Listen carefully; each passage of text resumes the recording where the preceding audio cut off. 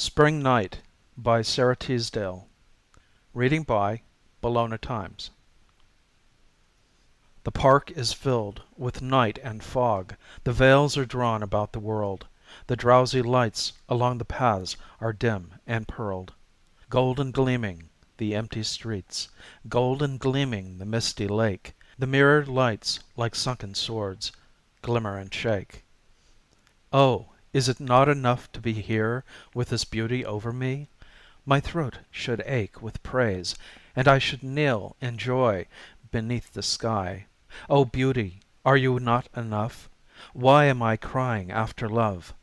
With youth, a singing voice, and eyes to take earth's wonder with surprise. Why have I put off my pride? Why am I unsatisfied? I, for whom the pensive night binds her cloudy hair with light. I, for whom all beauty burns like incense in a million urns. O beauty, are you not enough? Why am I crying after love?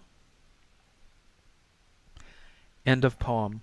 This recording is in the public domain.